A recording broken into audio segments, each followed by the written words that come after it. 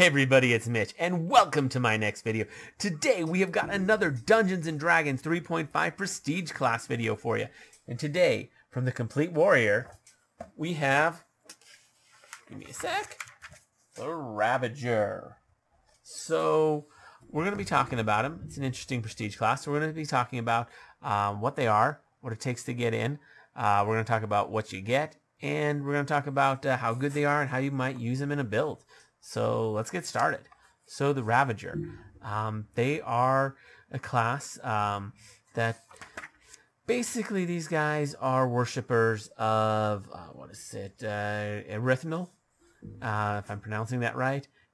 Basically they are terrifying. They believe in slaughter and destruction, and they like people being scared of them. They're really big on that one. So yeah, they're an evil prestige class. They tend to work in war bands. Occasionally you'll see them on their own. But yeah, that's really all they are. So yeah, the Ravager. Let's talk about what it takes to get in. We're going to talk a little bit in detail on that one because it's actually an interesting one. So first off, chaotic evil or neutral evil. So, okay, like I say, it's an evil prestige class. Something that you're going to see more NPCs of, although a PC could adopt it, you know, in an evil campaign or something. Let's see, base attack bonus +5, pretty reasonable. Skills, intimidate, 3 ranks, knowledge, 3 rank, knowledge, religion, 3 ranks, sorry, and survival 4 ranks. So nothing too crazy. Let's see. Then you got some feats of improved sunder and power attack, so not too bad. And here's the special one. Special is a fun one. So you must survive the Ravager initiation rites. So first, so let's talk about how you become just a Ravager, not the Prestige class, but just join a Ravager band. Basically, you approach a Ravager band, war band, and you express interest that you want to join. And then some of the lowest level members of the warband will all start attacking you. And after 3 to 10 rounds, depending on various circumstances, how well you're doing, how badly these guys how hard these guys are actually trying to kill you, and you know just how cruel the leader of the warband is. You can see after you know, after that time they'll stop attacking you, and if you're still alive, you're in. So yeah, that's the Ravagers for you. And that's not even to get into the class. That's just to join the band. Once you've joined the band, then you have a second rite you have to do. Basically, you pray to Erythnal. Meanwhile, the Ravager band will find a sacrifice for you, usually human, and then you perform some really, then you basically kill the sacrifice in a very slow and painful way that involves bloodletting, and it's really nasty. But once you're done, you're in, and you can start advancing in the Prestige class. So that's how you get in. Pretty twisted. So yeah. Let's talk about what they get. So first off, they get a good base attack bonus, so that's nice. They get a D10 hit dice, again, nice. They get, what is it, good fortitude save, but a bad reflex and will save. Pretty solid for a martial class. Skill points, 2+ int. Skill list isn't great, so definitely not skill monkeys.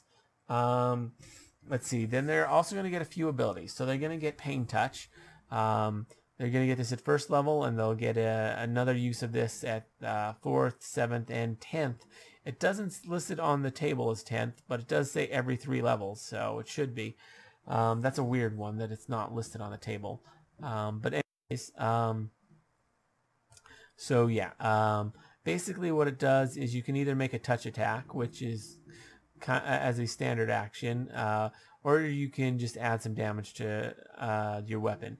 It's going to be less with the weapon, so it'll be a D4 plus level versus a D8 if you do as a touch attack. But honestly, you're probably better off doing the weapon version. Let's be real. It's a supernatural ability, so it's weird what the activation might be for this, since it just seems like it's just adding extra damage. Anyways, yeah, it's only usable a few times a day anyway, so it's a little bit of decent damage, but that's about it. You get Aura of Fear. This one's actually not too bad.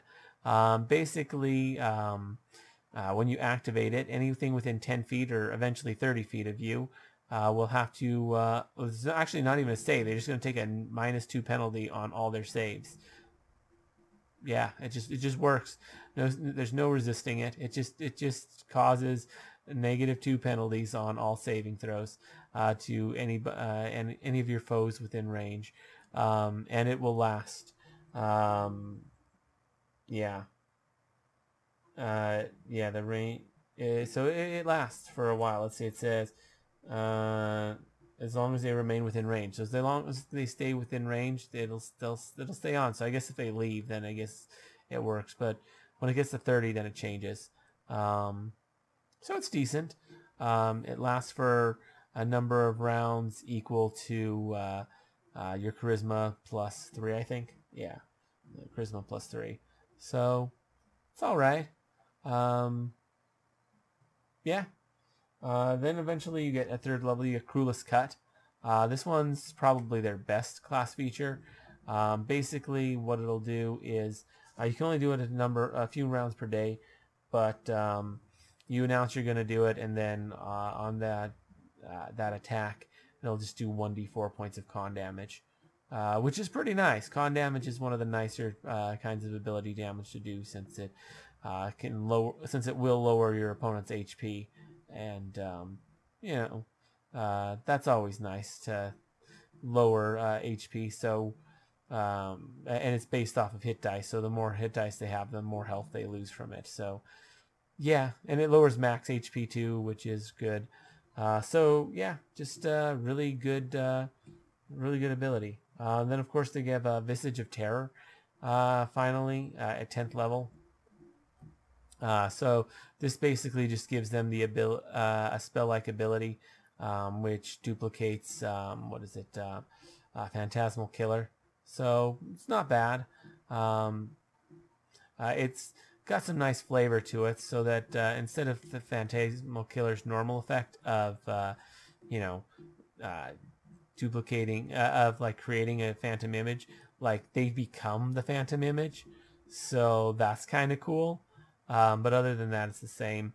Save DC is equal to 10 plus class level, so 20. So basically, it's just going to be 20 plus charisma. So something. So that's what they get. Now let's talk about how good they are. So a lot of these abilities aren't the most powerful, but some of them are decent. Like Cruelest Cut's all right. Can definitely be useful, and the other ones are okay. So it's something. It's got good base attack, good hit dice. So that's something. It's an all right prestige class. I don't know what else to say about that. It could potentially be useful on a lot of martial builds. Yeah. Oh, and Aura of Fear's all right. Dropping everyone's who's within 30 feet of you's AC.